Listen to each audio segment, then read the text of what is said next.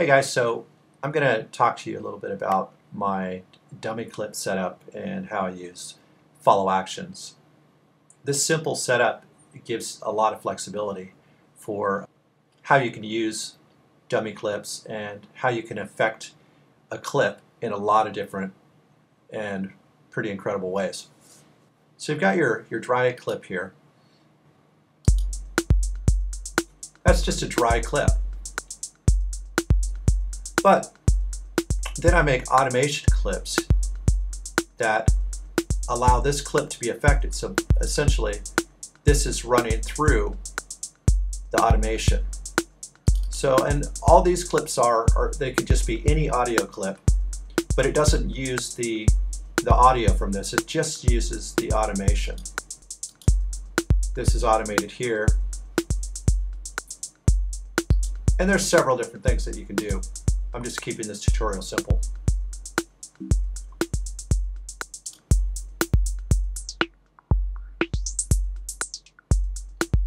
So what I've done there is I've just simply run this part through that effect. It runs it for 2 bars and then it jumps back to the dry signal. Or I can have it to where it plays until I send it back on my own to a dry signal. And I can do that with any of these effects. So this is a filter effect, this is a beat repeat, and this is a chorus. I could do them separately.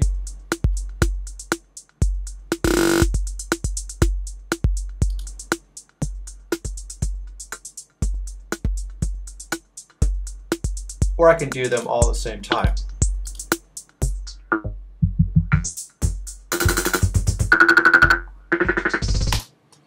But the option that I wanted to have was to be able to send any track that I wanted through this, to route through this, while I could leave another one completely dry. So if I go ahead and play this other instrument, and these are just things that I got out of the Ableton construction kit in the library. So if I play these two together,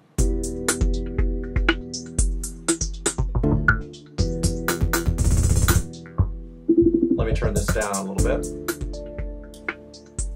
What you'll notice is this part here is completely unaffected, while this part is completely affected. Now what I could do is I could switch this where this one's affected and the drums are not affected at all.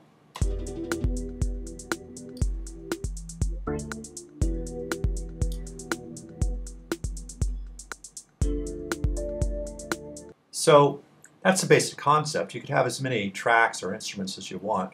This could be set up like for DJing, so each track here would be a different deck.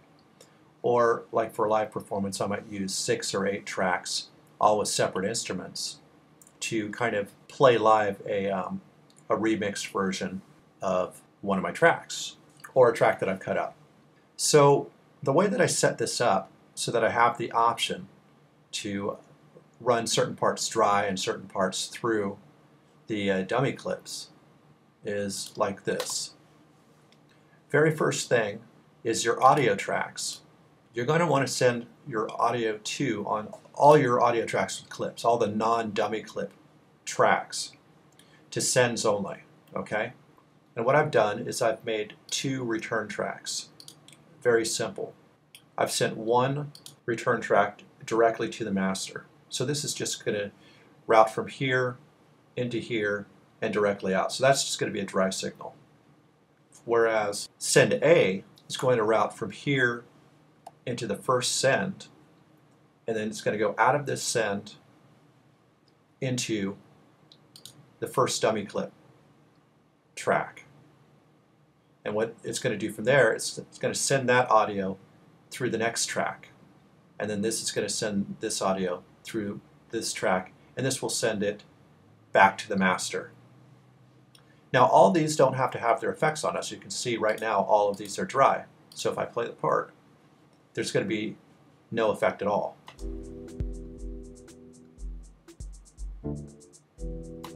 But when I do turn an effect on, for example now, if I turn an effect on, a filter effect, it's only going to affect the drums and it's not going to affect this other track here. Oops.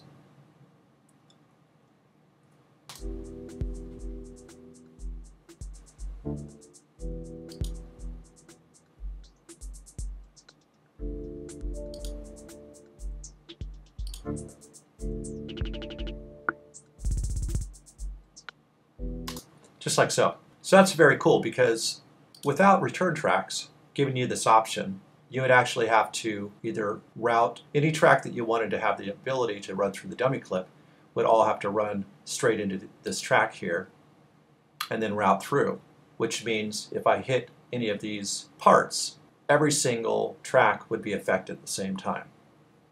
So this gives me a choice to choose which one is affected. So let me show you how I set this up. So on each track, I've created an audio effect rack. And the way this is done is really simple. I simply drag the effect in that I want to work with, and then I group that track by hitting Command or Control G. I open this up here, and now I have a chain, and this chain is going through the auto filter. And then I right click and I create a second chain, and this is just a dry signal.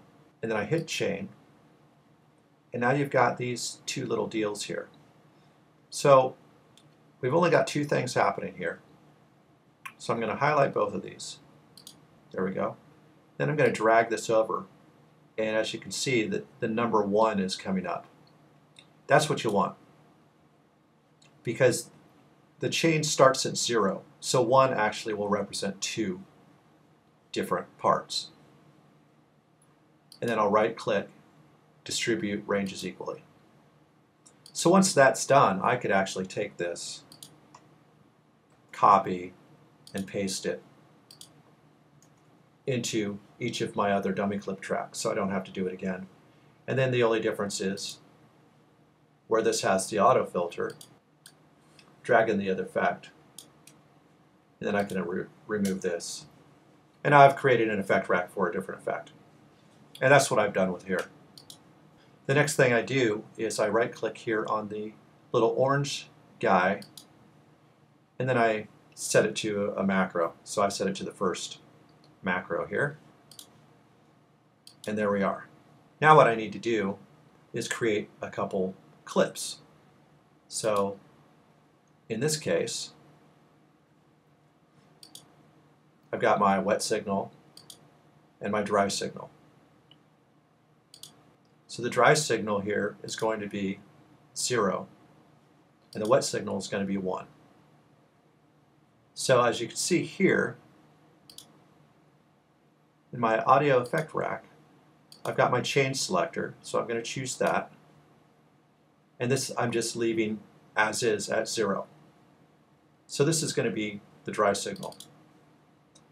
So in other words, this sound will run through this chain, which has nothing going on. Let me delete this so you don't get confused. Running through this chain that has no effects on it. And then it goes out through the master.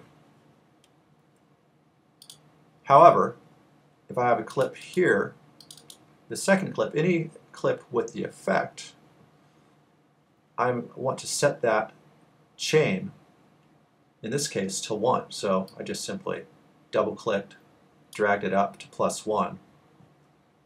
And now, when I play this clip here, this part or any of the audio parts are going to run through this affected chain, and then it's going to run through the rest and out through the master. So that's how you're able to set up a dry and wet signal. So once that's done, you just duplicate the clips that have the effect on, or that's running through this chain, and then you can set different types of parameter effects. On this one I haven't really done anything, so it's just left as is. This one here, I'm running the frequency from high to low, and this one I'm running the frequency from low to high. This one here is a little bit more random. And what I've done is I've set up some clips here. I highlight all these clips and I come down to the launch section here. And then I'm setting this to 2 bars, but you can make each clip play for a separate amount of time. But for this example, I go to 2 bars, and then I'm going to switch this to first. That means This clip's going to play the effect for 2 bars and then send the signal back through this clip here, which is dry. So that's how it'll automatically turn the effect off. So if I'm playing this drum, so we got a dry signal. If I run it through a beat repeat, it's going to play that part for 2 bars and then returns to dry. And then I have some that don't have follow action, so these will just play continuously until I hit the dry clip again. Understand that if you hit stop on any of these tracks, it's just going to stay on whatever the last clip had as far as the chain selector setting. So if the filter was on, then the filter is going to remain on. If the beat repeat's on, then it's going to remain on. So these need to be on dry if you don't want them to be used. Now the next thing that I've done is I've set up the sends here. So let me show you what I've done here. I've come over here to key, and I've assigned the same key on track 1 to both send A and send B. And I've done on 2, I assigned a different key to send A and send B as well. Once I've done that, you need to set your minimum and maximum, because when you hit a key, it's just going to do one of 2 things. So it's either going to go to your minimum or your maximum. And I do the same with both of these. So that way, when I hit a key, while one's being turned all the way up, the other one's simultaneously being turned all the way down. That way, for example, if you're running a dry signal, you will not be able to tell the difference between one or the other. So it makes a very clean switch.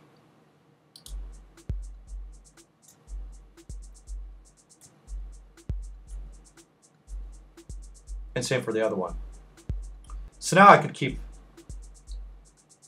this one here dry and set this one here to be wet. In other words, be affected. And I could go ahead and turn on whatever dummy clips I want.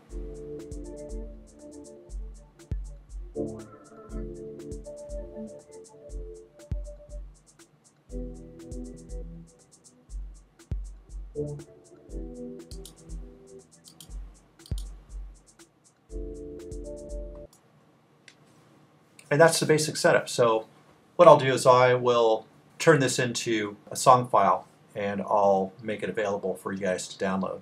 I hope you like it.